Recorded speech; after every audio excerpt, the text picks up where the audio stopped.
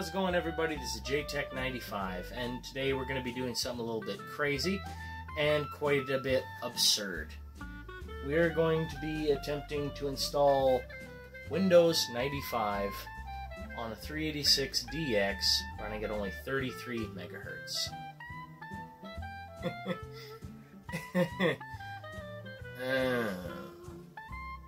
Now I'm sure a lot of you guys are probably thinking, why would you even attempt that? That's ridiculous. You're right, it is. But I'm still going to do it. But actually, not too long ago, on one of the shorts I uploaded of me playing Commander Keen on my 386-40, a YouTuber, Olympia and Alkis Barma-Gian, I hope I pronounced that right, commented if that 386 would run Windows 95. And I responded, not very well. I attempted it several years ago, which is true.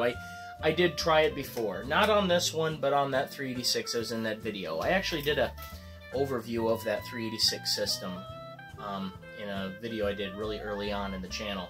You can check that out too if you want. But no, that machine, when I tried that, it had a motherboard that had extensive damage from a leaking Varda battery, and that caused a lot of serious system instability because certain traces and things like that were not in good shape at all. I mean, that thing would hang up and crash just running DOS. So all that's been taken care of now. I went into that in the video, how I got a replacement motherboard, which was the same as the crappy one that was in it, and that system's all good now. But I have not tried to put Windows 95 on a 386 ever since then. Well, I figured today I'm going to give it a shot. We're going to try it again and see how it goes. So, really quick, let's go over the specs of this machine. So for the internals, we've got a pretty straightforward 386 setup. I actually just put this machine together with spare parts for the sole purpose of doing this video. The board is a Micronix Baby Gemini 386-33 board. We've got 8 megabytes of RAM here, comprised of 8 1 megabyte sticks. You can see the processor down there, an AMD Am386DX, running at 33 megahertz. The I/O controller card is an Acer branded card. You can see right down in there. Video adapter is a Tseng Labs ET4000. And the sound card is a Sound Blaster Vibra 16 CT4180. Not the greatest sound card in the world, but it's what I had lying around. We've got a Maxter hard drive, which is hard to read because of the glare. It's a Maxter 7213AT. And we've got a 5¼ inch floppy drive and a 3½ inch floppy drive.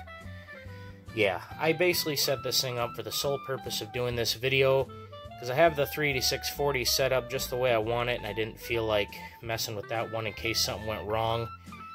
And yeah, so that's pretty much it for the internals of the machine. Now, I'm sure the next question certain people are going to be asking is, wait a minute, this thing doesn't have a CD-ROM drive. And I just realized I have a hole in my shirt. Ignore that. Yeah, this thing doesn't have a CD-ROM drive. How the heck are you going to install Windows 95 on here? Well, we're going to be installing it from floppy disks. This is going to be interesting. Yeah, early on in the retail release of Windows 95, they did offer it in a 3½ inch floppy drive version. The version I have comes with, counting the boot disk, 21 floppy disks. So this is going to take a while. But without further ado, let's get this baby booted up and attempt to install Windows 95 on a 386. So let's get this thing booted up.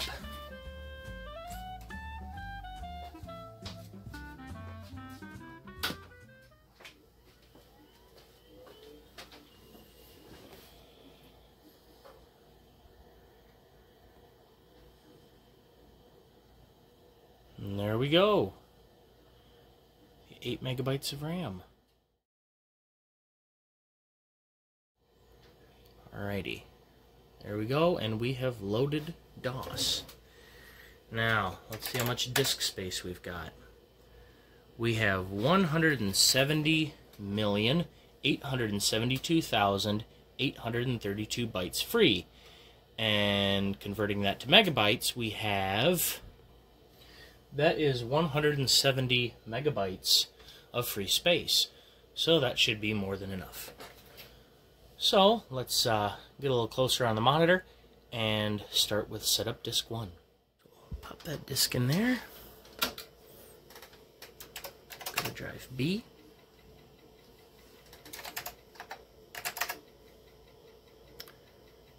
Alrighty. And here we go.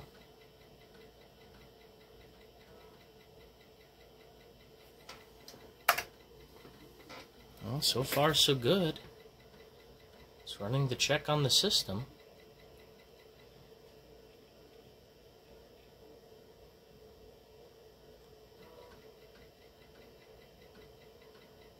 And she's clunking away. Here we go. Please wait while setup initializes. Copying files needed for Windows setup. And here we go. Setup is now preparing the Windows 95 setup wizard. Let's see if the mouse works. Oh, cool. It does. Yay. And this is why I install mouse drivers under MS-DOS. You never know when you're going to need them. And this is going to take a minute. I'm going to skip past little bits like this because this is going to take a while.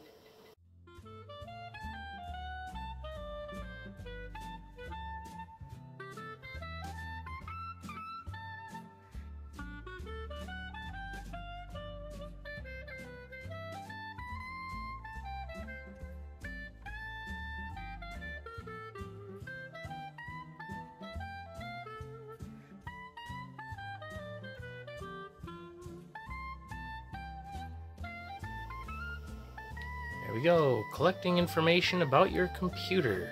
Okay, next. Yes.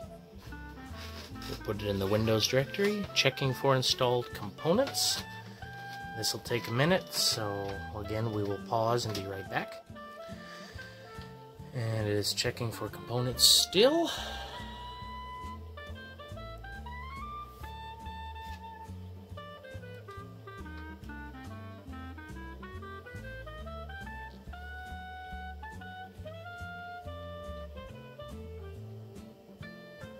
Checking for available disk space, which I know I have enough.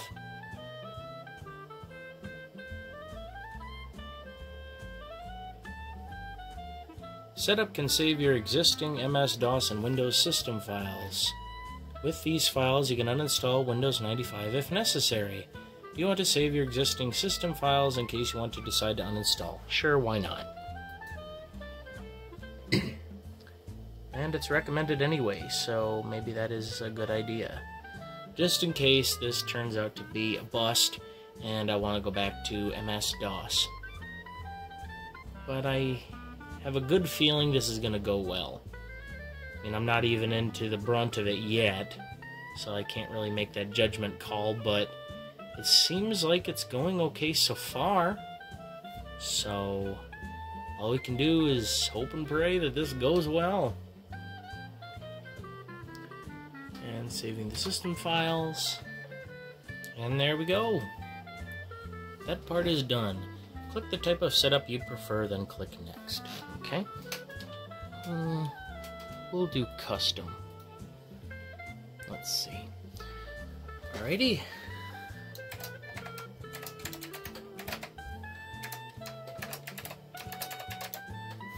There we go, JTech95 and YouTube. And that is hard to see. Let me adjust my settings really fast. That's better. There we go. Do you want setup to look for all hardware devices? Yes. Okay, I do not have a CD-ROM drive or a network adapter. So we'll let this thing analyze the computer. The only two things in here that it might try to find a driver for are maybe the graphics card, but that's probably just going to come up as standard VGA, and then the sound card, but it should be able to figure that out pretty well because it's a plug-and-play card. So we'll let it do its thing. Oh, dang, that was fast.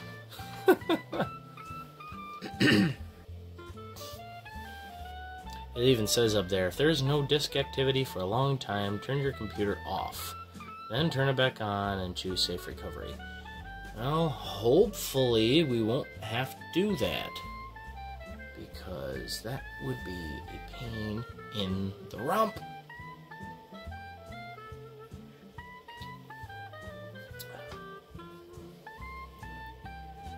I really don't use a lot of Maxter hard drives, but the few that I have used work actually very well. They're very rugged. I've had more problems with certain Western Digital ones. But anyway, Windows comes with email, fax tools, and blah blah blah. I don't need any of that. So we'll ignore that. Don't need that. Want that, want that. Don't really need that. Yes, yes, yes, yes. Don't need briefcase. And communications. Don't need any of that because we are not going to be fiddling with network. And if I ever decide to, I don't need backup. Defrag and disk compression. I don't really need that. I don't like using that stuff. Don't need that, don't need that. Multimedia, that's fine. Okay. Cool. Actually, we're not going to be using that much space. Don't need really that, because we don't have a network. So we'll hit next. Hey, it detected! Nice! Tseng Labs ET4000. Booyah! Now let's see. Monitor, unknown monitor. English, Windows 95, unknown monitor, standard PC. There we go, that should be just fine. Preparing to copy files. And this is where the waiting game begins. So, we're going to, once it begins, we're going to kind of fast forward through this. Not skip it, I want to document the entire installation process, but we are going to speed it up. And if something goes wrong, we'll real quick stop and see what's going on. So, let's begin.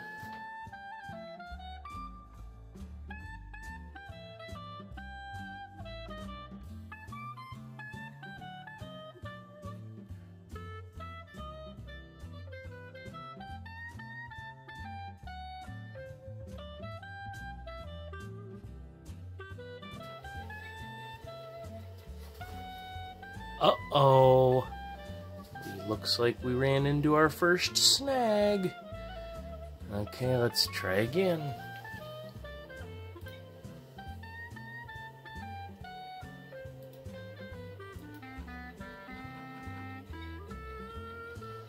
Okay, let's try something. Okay, after some fiddling around, I got that disk to read, finally. And we are going to continue with setup.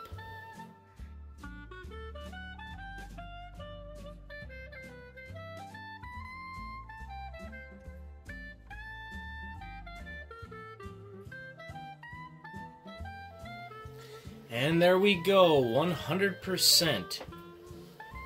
Okay, let's not cross our chickens before we're hatched, but I'm hoping this worked okay. Preparing to restart your computer. Finishing setup. The setup wizard is ready to start Windows 95 and begin the last part of the setup. Remove any disks from their drives. Okay. There we go. We used all 21 disks. And then click Finish to restart your computer and finish setup. Alrighty. So let's see how this went.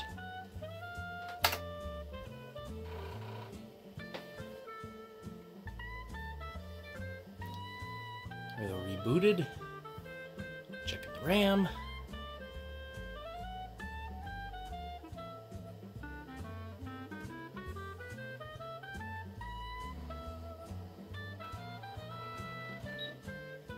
Starting Windows 95.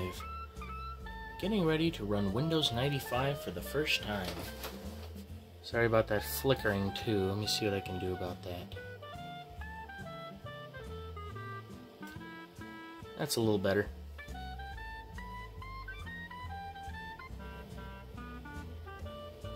Oh.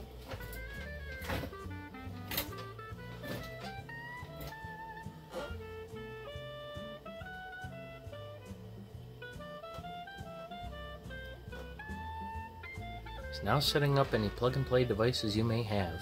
Okay.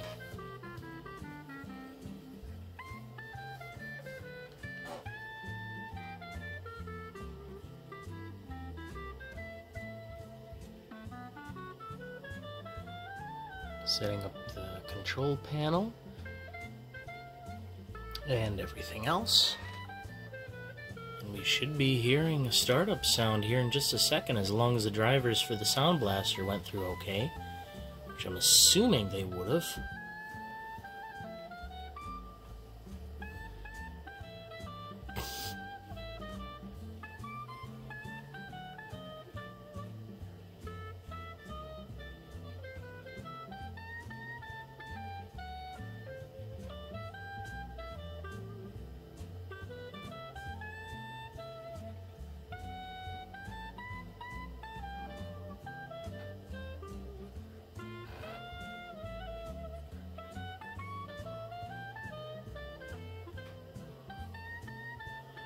Preparing the help file for first use. Okay.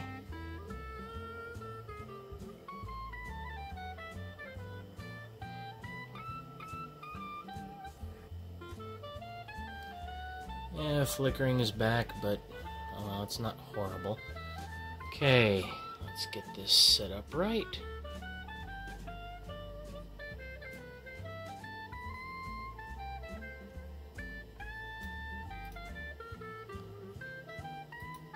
Go.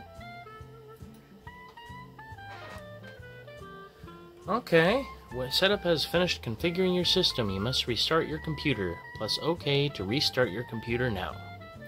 Okay.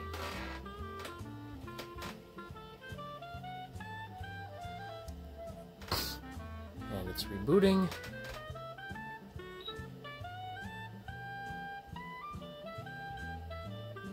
Ah. Nice, fresh Windows 95 boot screen. And in case you noticed before that, I did have Windows 3.0 installed on here. I did it mainly because I wanted to test the discs for 3.0 and make sure they worked. And, well, I don't know, I was bored. Oh, that actually didn't take too long.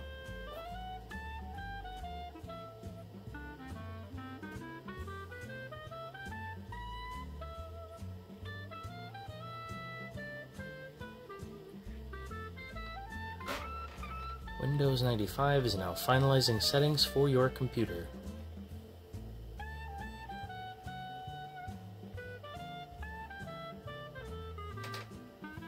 Hey, where's my startup sound?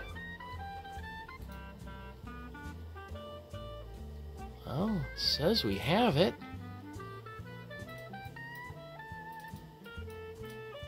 Okay, well, it installed. Let's go to Control Panel and check that out really quick. See what's going on here.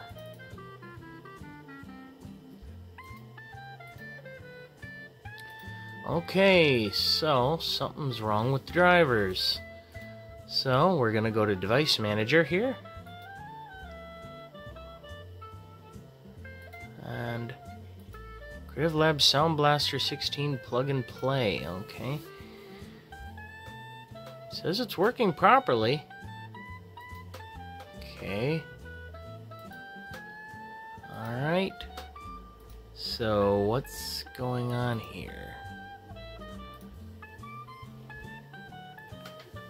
It says it's working, but I don't see any sounds.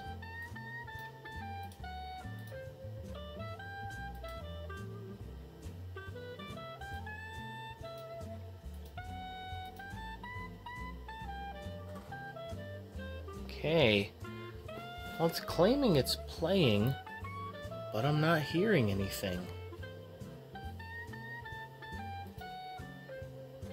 So, something isn't right. So it turns out I actually had to reinstall drivers for the sound card, and we're gonna try this again.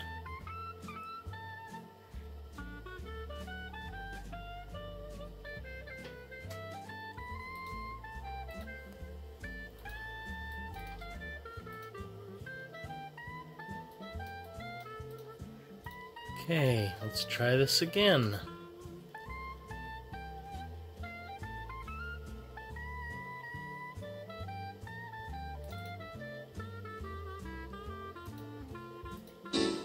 There we go. Okay, so we just had an issue with the sound card driver. So now we have to make sure we make all the sounds right, because it did not install the sound files from the floppy disks. So I had to copy them over manually off screen. And we're actually going to reboot. And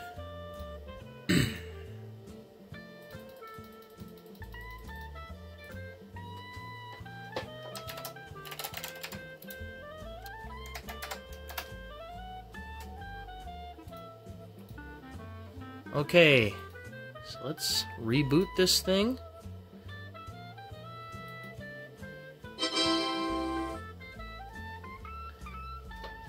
And we will boot it up correctly this time. It's now safe to turn off your computer. Thank you. Alrighty, so let's turn this thing off real quick. And let's reboot with a fresh install of Windows 95.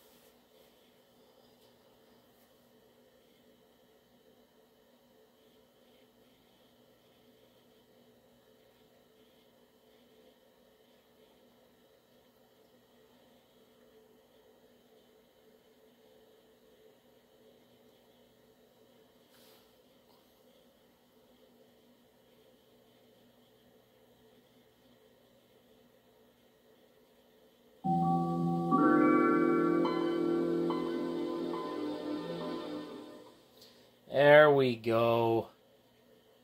That's what I'm talking about. Okay, now we have a fresh install in Windows 95 on a 386. I'm actually very impressed. It didn't take too long to boot. Wow. Let's see, I'm going to get rid of this. We don't need that. We don't need that. A little sluggish, but not horrible. Empty that recycle bin. Now, did it keep any of my old files like it said it would? Let's check here. See, it kept Catacomb Abyss, and it kept Wolfenstein 3D. You know what? Let's see how Wolfenstein 3D plays under Windows 95. I am curious. Should have no problems. Okay, it's not detecting the Sound Blaster for some reason. But let's see. Okay. Let's check something here. Maybe, you know, it might just not be working because Windows 95 is dealing with all the sound drivers and everything else. Okay. Oh, you know what? I know why. I did not have, I wonder if it's because I did not have sound drivers installed under MS-DOS. Oh well, I'm not too worried about it. Let's see here. Okay. Well, we have PC speaker. That's something.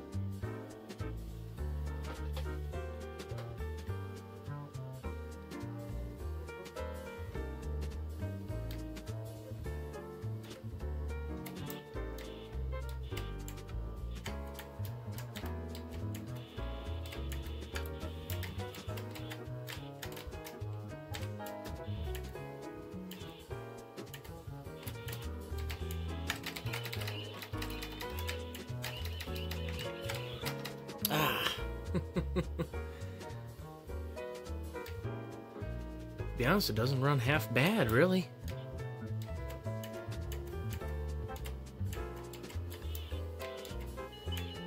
There we go. That's a weapon.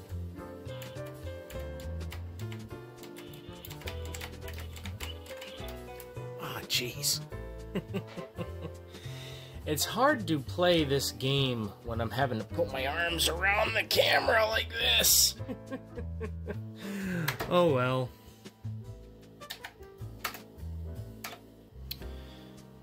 Now, I want to play a couple MIDI files. So I'm going to have to copy those over from a disk really quick. Give me half a second. Fortunately, right here, I copied the MIDI files from Windows 3.0 with multimedia extensions. So we will just copy those. Okay, we got the MIDI files copied over. Now let's open Media Player. Let's play a couple MIDI files really quick. See how this 386 can handle playing some music. We'll do Passport first.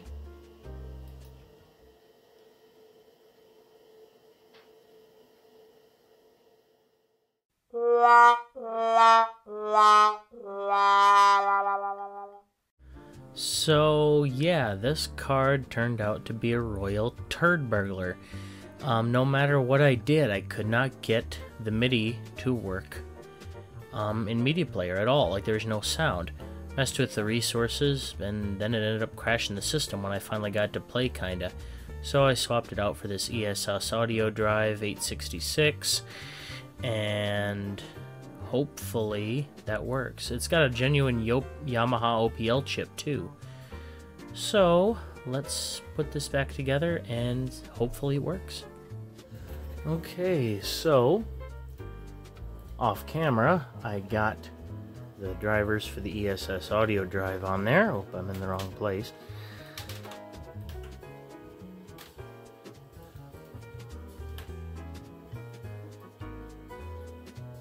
Right there. Oh, excuse me, it's an ES688. I said 866 earlier. I'm... Oops. Anyway, so let's try the MIDI again.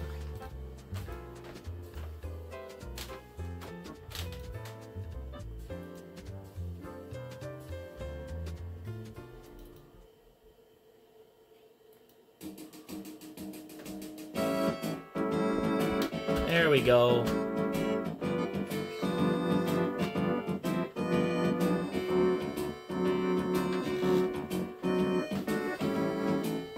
Very nice.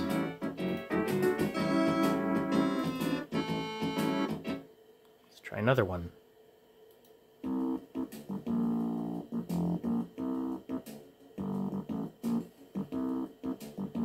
Let's see how this thing can multitask on a 386.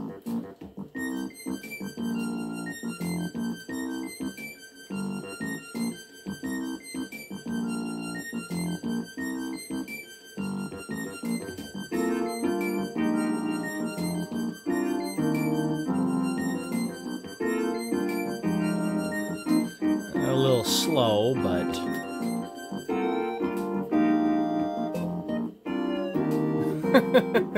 there's a little bit of a lag to it.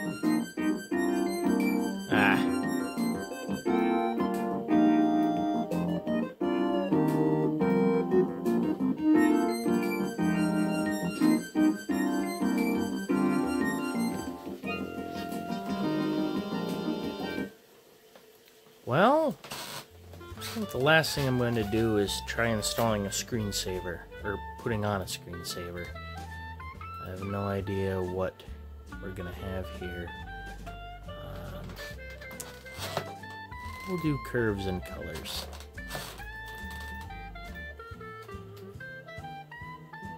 Okay. Okay, so I can do it. Man, it's a little slow. I mean, I don't know what I was expecting, given this is a 386. But, I mean, it's not the worst. I mean, it does run. And you know what? I want to check one other thing.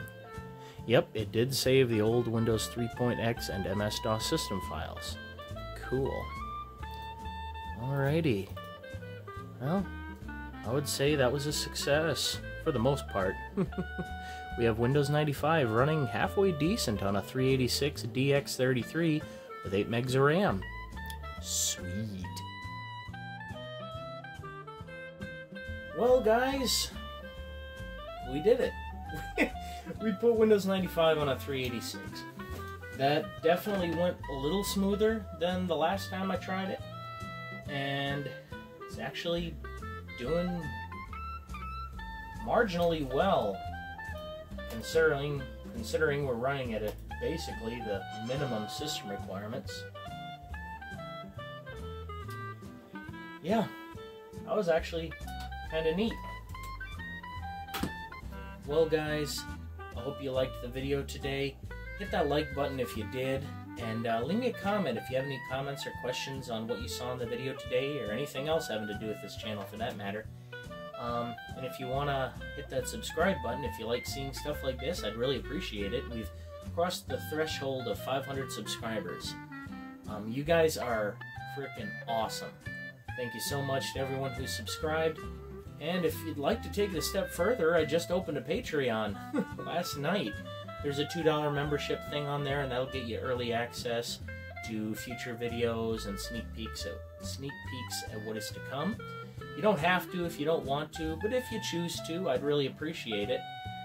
It'll help keep this channel going, because Lord knows this stuff is getting harder and harder to come by, and the peripherals, hardware, machines, software even, it's getting more and more difficult to come by, and the price is consistently shooting up. Although I have seen certain things on eBay have dropped in price, like I've seen some motherboards that are a lot cheaper than they were just 2 years ago.